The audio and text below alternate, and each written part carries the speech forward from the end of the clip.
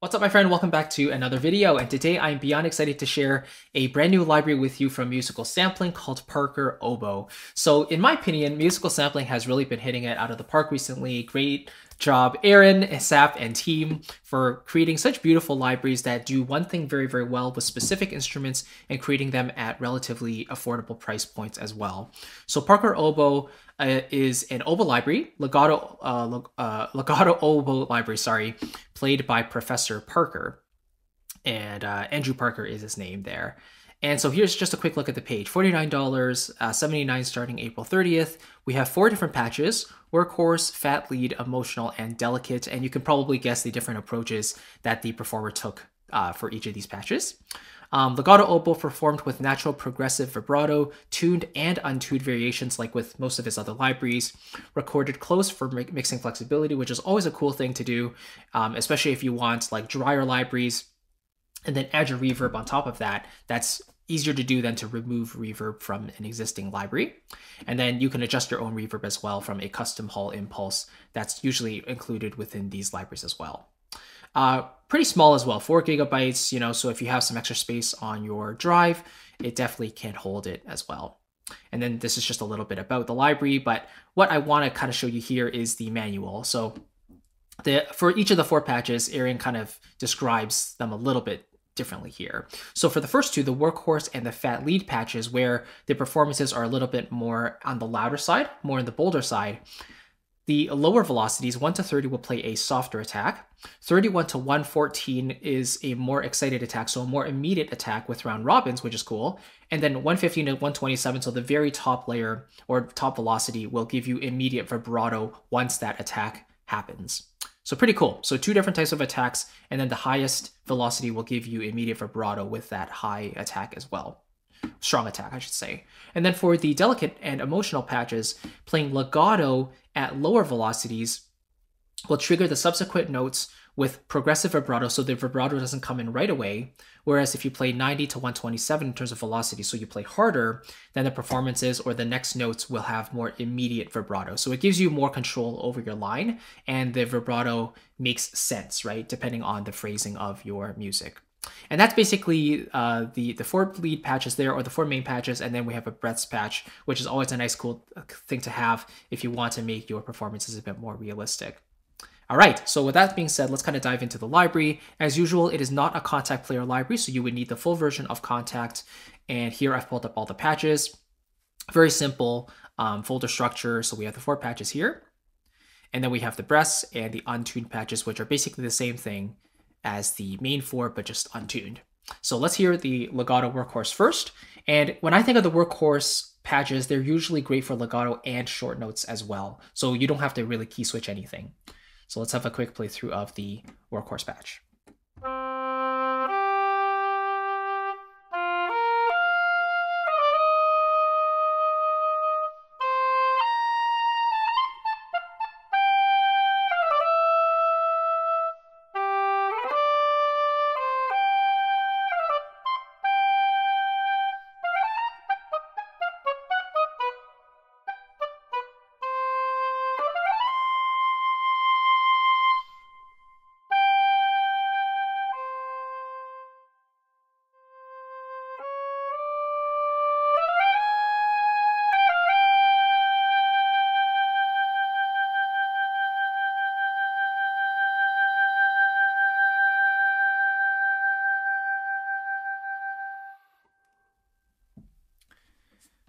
All right, so one thing to keep in mind here is that the performances are non-looped.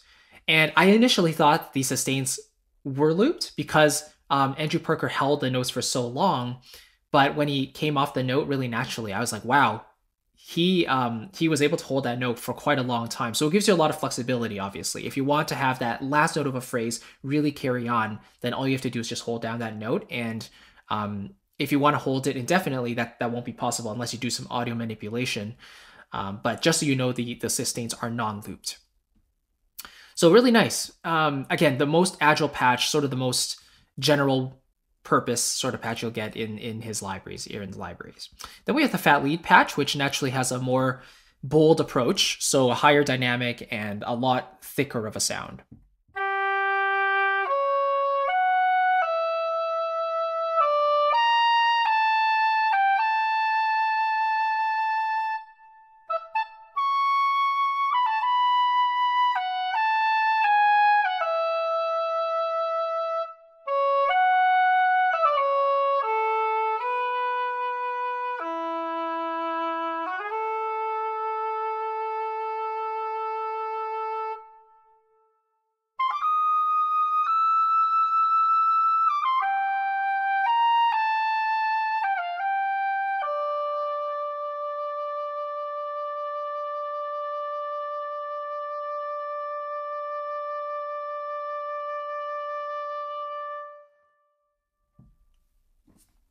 And again, that's me holding that very last note there the entire time until the sustain came to a natural ending.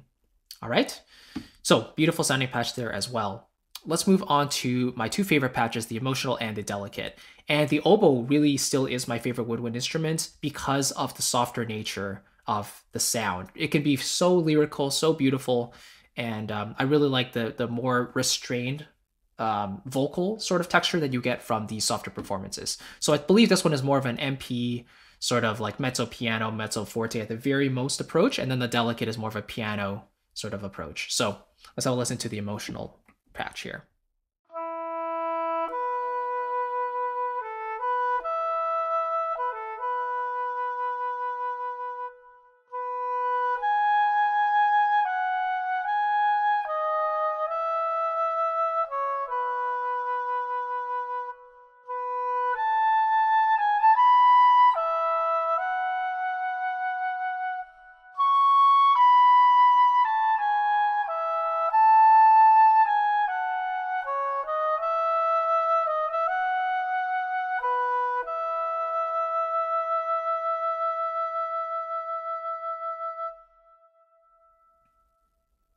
Beautiful sound, right?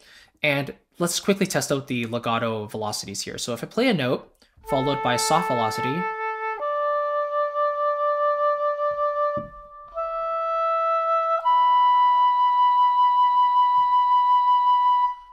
you hear how the subsequent note comes in with progressive vibrato. It doesn't come in right away, but let's try this with a higher velocity on the second note.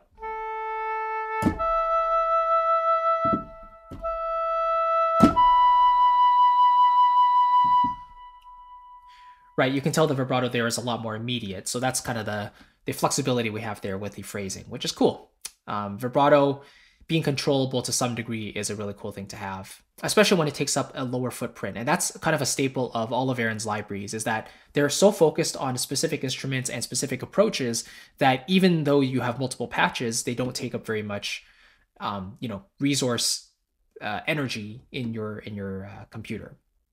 All right, let's move on to the final tonal patch here, which is the delicate patch.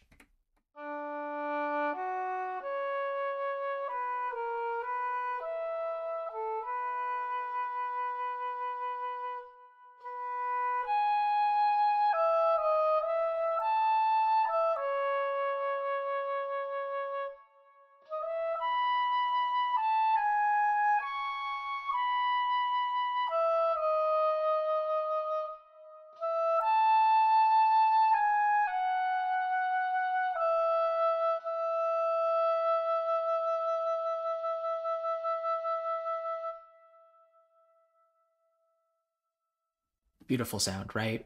So yeah, the emotional patch probably would be my go-to for most lyrical lines, but if I'm going for something that has a more exposed arrangement, something that doesn't have very many instruments, then the delicate patch with maybe a piano accompaniment would be a really solid choice for a lot of my style of writing.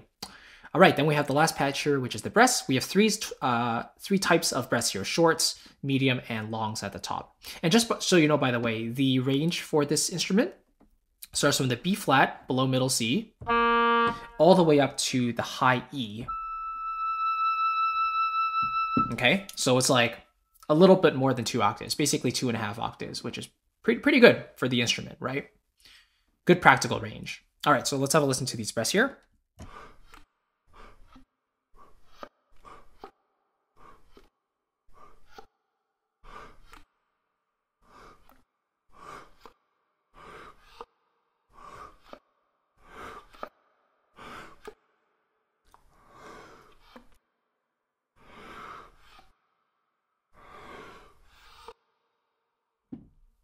And there we go. I also really like how each of the breaths ends with a click. Like you could hear the key sound at the very end as the breath is cut off. So that really makes sense, right? If you're putting a breath sound that ends with a click and then you're starting your line with a sustain, then it sounds like, the performance is actually playing that note from the real instrument, because that key sound, that pressing of the keys is what will activate the note when the performer blows into the instrument, right? So it's a cool little touch there. I really like that. And that's it. That's pretty much this library. And yeah, Aaron was very kind to provide a copy as well for a giveaway. So as usual, there are the 3 standard rules. Number 1 is to fill out the form below in the description box so you can enter your information into the system and have a chance to win this library. Number 2 is to leave a comment underneath this video letting me know what you would use this library for. It's always fun to read, very entertaining, and it's really cool to see all the various styles of music that people come up with using these sample libraries. So please leave a comment as well, letting me know what you want this library for. And third and finally, simply leave a like on the video. It always helps and is greatly appreciated. So thank you so much for watching. Thank you again, Aaron, for sharing a copy with me and with you as well. And I'll catch you in the next video. See you very soon. Take care.